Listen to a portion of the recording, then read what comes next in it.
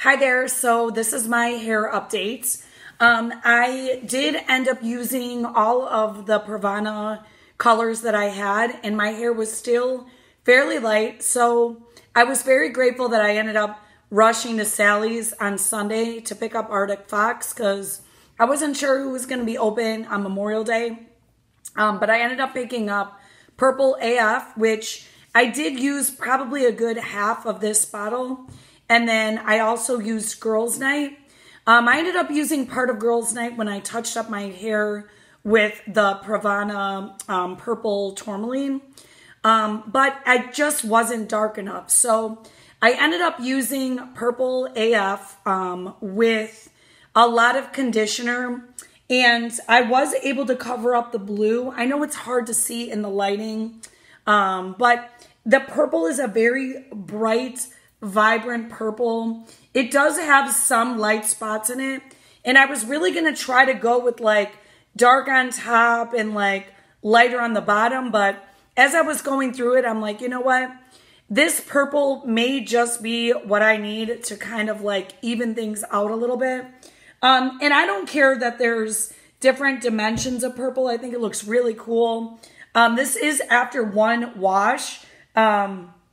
I usually wait a little bit longer before washing, but I had school yesterday and I still had like a lot of color that was, you know, in the hairline. So I figured I would wash it and I still feel like it looks vibrant. It definitely looks healthier than the lighter colors. It did have a lot more shine to it yesterday, and I did curl it a little bit using heat protectant, but overall I'm really happy with this particular color.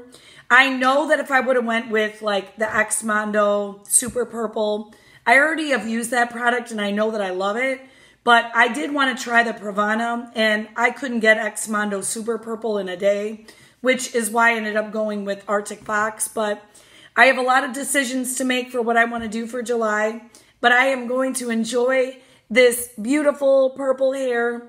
You know that I also have the purple color depositing conditioner that I'll be using throughout the month because my birthday is the end of the month and I want to keep my hair color fairly vibrant. After my birthday, which is on the 24th, then I'll start using like a clarifying shampoo, maybe a vitamin C treatment, and who knows where the wind's going to blow me for my hair for July. If you have not yet, please like this video. You can subscribe to my channel. I don't have a lot of content right now, but I promise you I'm going to be trying out different products constantly. I'm still a fairly new student at cosmetology school, so I'm trying all things beauty, health, hair, makeup, skin, anything that I could try, nails, just so I can try to improve and look for things that are affordable and on a budget. Thanks for watching.